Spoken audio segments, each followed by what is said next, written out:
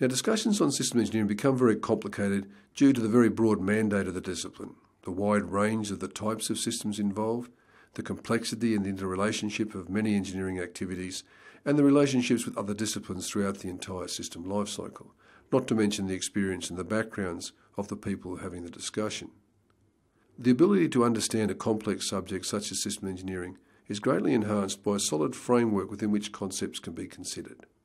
There are a number of excellent system engineering standards available today that contribute to the elements of a suitable framework, but each standard contains complexity, terminology and detail that itself requires interpretation. The entry level for many students, for junior engineers and for project managers, therefore doesn't allow the use of such standards as effective frameworks to examine systems engineering. For the remainder of this course, we use the simple framework which shows three main elements of systems engineering: processes, that is the doing element; management, the controlling element; and tools, which support both management and processes. These elements are placed within the context of a fourth element called related disciplines. System engineering processes and tasks are divided into the life cycle stages within which they typically occur. In this course, we don't attempt to detail exhaustively all system engineering processes. Instead, we concentrate on the intent and the main aim of each phase within the system lifecycle and examine some of the likely techniques that may be used to arrive at that aim. We place particular emphasis on the acquisition phase of the lifecycle, as it is the phase during which system engineering has the ability to have the most impact on the system. Systems engineering management is an overarching activity responsible for directing the systems engineering effort, monitoring and reporting that effort to the appropriate areas, and reviewing and auditing the effort at critical stages in the entire process.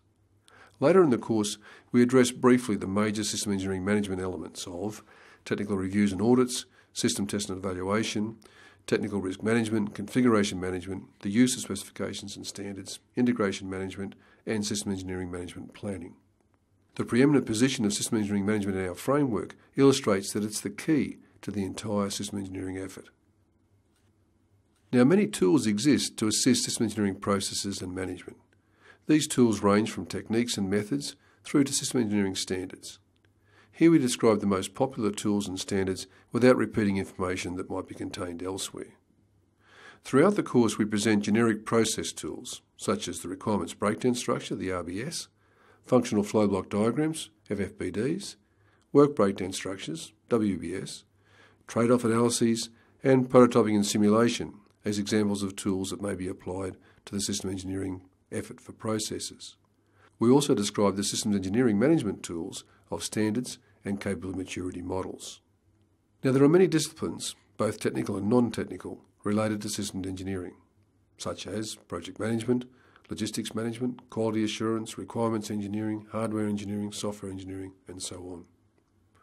The relationship between the related disciplines and the other facets of systems engineering depends very much on the discipline in question. Some, such as project management, oversee the whole system engineering discipline, while others, such as hardware and software engineering, sit between systems engineering management and the processes, and others, such as quality assurance, sit alongside the system engineering effort. We discuss these disciplines and their relation to system engineering at the end of the course. All extant system engineering standards and practices extol processes that were built around an iterative application of analysis, synthesis, and evaluation. The iterative nature of the application is critical to system engineering processes. Initially, the analysis, synthesis, and evaluation loop is applied at the system level, and then reapplied at the subsystem level, then the assembly level, and so on until the entire process is complete. During the early stages, the customer is heavily involved.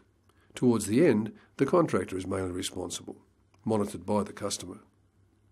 Prior to detailing the individual activities within the system engineering processes, it's worth considering for a brief moment the basic foundations that the analysis, synthesis, evaluation loop provides. The concept's not complex, it's simply a good, sound approach to problem solving that's applicable in any domain, but particularly fundamental to systems engineering.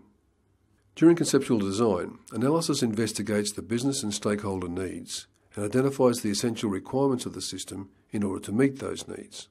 Analysis at the system level aims to answer the what, how well and why questions that are relative to system design. Analysis activities continue then throughout the subsequent life cycle to help in defining the low-level requirements associated with the physical aspects, the hows of the system. Now, depending on the particular design phase, these requirements may be grouped in accordance with some logical criteria that makes them easier to manage, and then allocated to a particular physical component. That is, the component becomes responsible for satisfying those functions that have been allocated to it. The allocation of requirements forms a description of the system elements, and therefore assists in the process of synthesis or design, that is, answering the how questions. So once the analysis activity resolves what is required, as well as how well and why, synthesis, or design, then determines the how. Synthesis is the process where creativity and technology are combined to produce a design that best meets the stated system requirements. The term synthesis is more appropriate than design in the system engineering context because it hints at the evolutionary nature of the design and development. So analysis has told us what the system will do and how well it will do it. Synthesis proposes how to achieve this. And synthesis, of course, is probably the most widely recognised role of a professional engineer. In the early system engineering process, synthesis is limited to defining the logical design of the system and then considering all of the technical approaches. From this consideration, the best approach is selected and the process then moves to the next level of detail. Later in the system engineering processes, the selected design concept is synthesised further until the complete design is finalised. So after we've completed analysis and then synthesis, we have some candidate designs. Evaluation is the process of investigating the trade-offs then between those designs. At the earliest time, it's the evaluation between requirements and design alternatives and making the necessary decisions. But that process continues throughout all stages of the system engineering effort, ultimately determining whether the system satisfies the original requirements. So trade-off analysis is one of the tools available to the system designer in performing evaluation of competing requirements or designs. We discuss trade-off analysis in more detail later. The outcome of the evaluation is a selection or confirmation of the desired approach to the design. Discrepancies are also identified if they're applicable and may result in further analysis and synthesis as the analysis-synthesis-evaluation loop is closed. So you've shown how the analysis-synthesis-evaluation loop can be applied across all the activities in the life cycle. This figure summarises that by showing you in a visual way how it can be applied iteratively to each of those activities. So that finishes the introductory presentations for Module 2. In the next module, we begin our more detailed discussion of system engineering processes by examining the role of requirements engineering and the major artefacts that are produced as the system is developed.